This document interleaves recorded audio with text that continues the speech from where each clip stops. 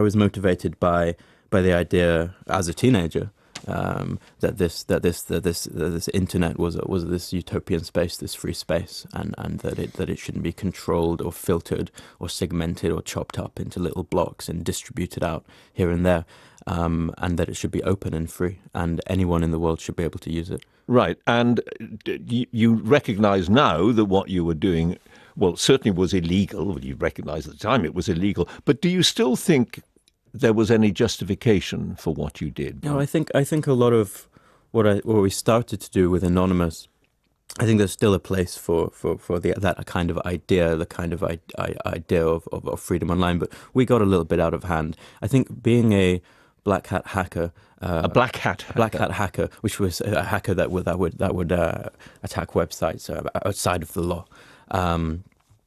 It was stressful. It's a stressful community to be in. It's 10% at the time fun and 90% paranoia. You're constantly worried that other hackers will find your identity. You're worried about sleeping at certain hours in case your time zone is pinned down.